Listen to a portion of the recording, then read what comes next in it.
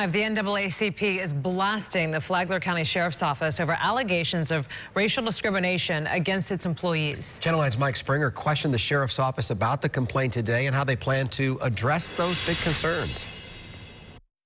There's no lawsuit filed just yet, but the NAACP says Jennifer Harris's firing is an example of a continued practice of discrimination that's been going on here at the Sheriff's Office for years, something the Sheriff's Office, though, denies. This is a copy of the 10-page complaint the Flagler NAACP filed against the Flagler Sheriff's Office, accusing it of discrimination against employees based on their race. The NAACP filed the complaint after Jennifer Harris was terminated from her position as a victim advocate in the department back in June. Harris was a new hire and still under her probationary period at the time. Miss Harris was more than qualified for the job that she was hired for. She was let go without correct process. The NAACP says the problems with the Sheriff's Office go beyond just this firing.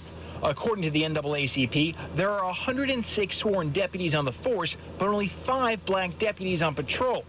There's only 1 black sergeant on patrol, and none of the 19 sworn deputies promoted in May were black. He's limited by law and by contract of who he can promote. So if we don't have the applicants that are people of color within those numbers, there's nothing he can really do about it. The Sheriff's Office would not discuss the specifics of Harris's firing with me. However, a spokesman says the sheriff took over in January and since then has hired 32 new employees, 3 of which were black.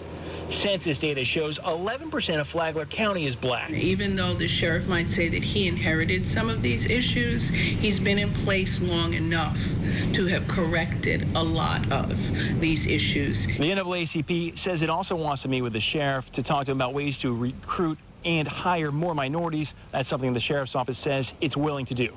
Reporting in Flagler County, Mike Springer, Channel 9 Eyewitness News.